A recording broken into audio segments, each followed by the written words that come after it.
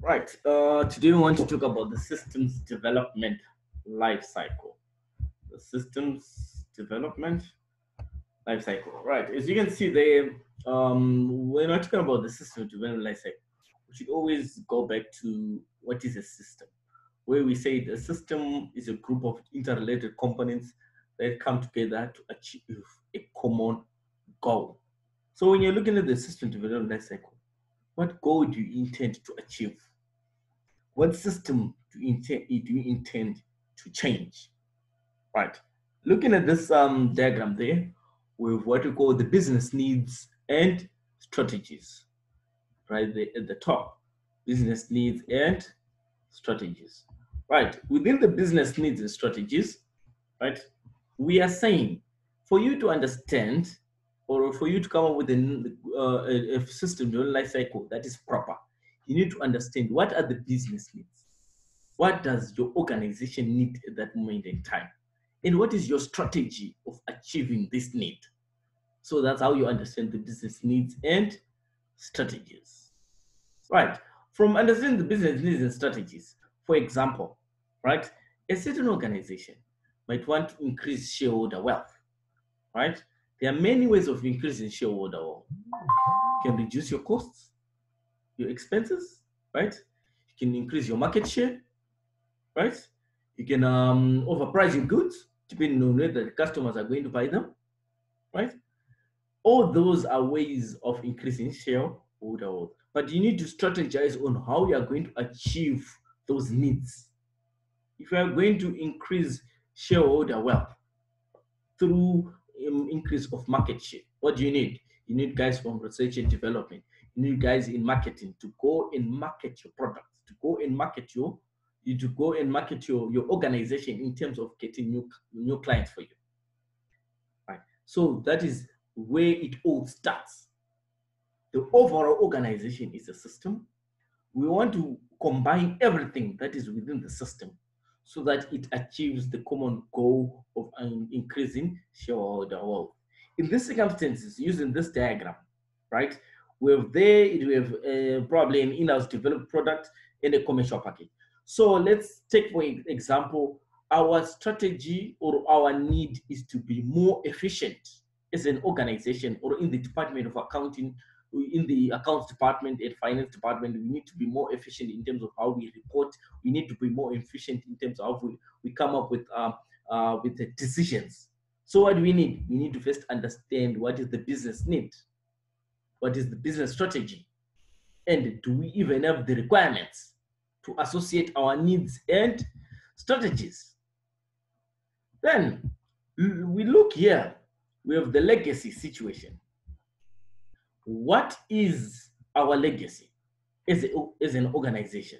What is the situation of our legacy as an organization?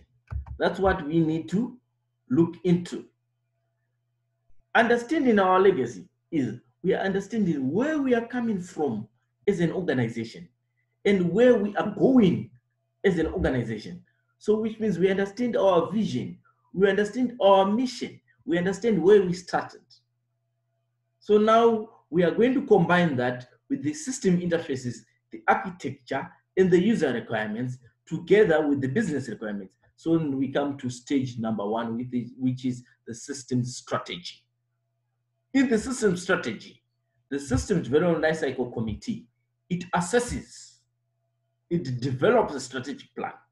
In the assessment, we are assessing whether we are going to achieve our needs and strategies, looking at the requirements of the business, combining with the interfaces that we have as an organization. Do we have the required architecture?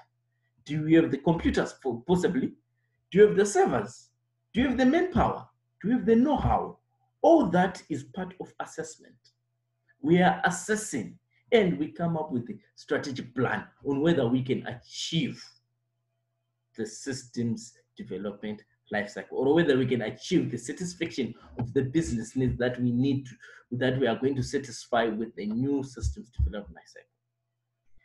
Then, when we have finished assessment, we take on our most favorable plan to stage two, the project initiation, where we are going to measure how feasible it is. We're going to analyze the information with them. We're going to come up with a design, a conceptual design, and we're going to do what we call a cost-benefit analysis. In feasibility, there are a whole lot of things that we look into. Is it economic? Does it have the technical know-how? How about in terms of regulation, legalities, law, right? Then we go on to analyze whether it is going to satisfy our business needs and strategies, the new system that we want to come up with.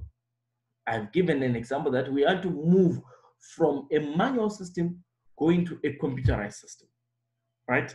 So is it feasible to move from a manual system going to a computerized system?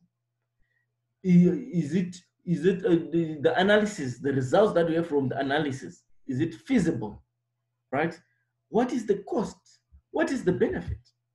We are moving from a manual system where we record on manual journals, manual ledgers, then we go to a computerized system where we're going to input our information into a computer and the computer does the rest for us. All that is coming from where the legacy situation, the business needs and strategies. Then there at number 2, if we want to go further, we have to decide on whether do we need an in-house product or do we need a commercial package. An in-house product, a product that is going to be constructed and delivered in-house by our IT department, whereby the IT department understands the needs of the organization. The IT department needs the strategies that we need to achieve with. So they are going to construct a package that is user ready for us and deliver to us. Then, or we go for the commercial package. We just go on the shelf, we pick a package. For example, we go and pick QuickBooks, or we go and pick Sage Evolution, right? All those are packages that's off the shelf that can be configured to our needs, and then that can be tested, and then they can be rolled out for our use.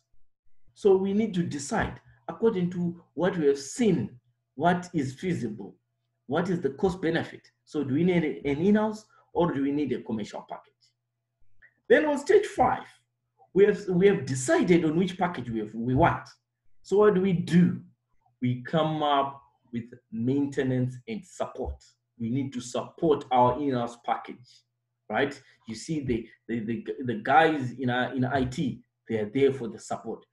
Top guys in accounts, they are there to support the guys at the shop floor, the cashiers, right? The assistants, right? So at that stage, again, that's where you see people that are not versed with the new system or the system that we've developed or that we've introduced, right? They go for enhancements, right? They go for training. They are taught how to address the system. They are taught how to navigate through the system. Then, at the same time, in maintenance and support, the guys in audit, they are going to be in charge of risk management. They're going to implement or improve the internal control systems of whether it is an in-house package or a commercial package. This is the final stage. We are saying we have implemented the package. So now after implementation, what do? We now see whether the package worked well for us. So we go back to stage 2, right? Where we are going to improve the system if the improvements are there. While the system is working. Or if the system totally fails, we are going back to stage 1, where we try again to understand our organization, understand our legacy situation. So which means we totally need a new system altogether. Thank you.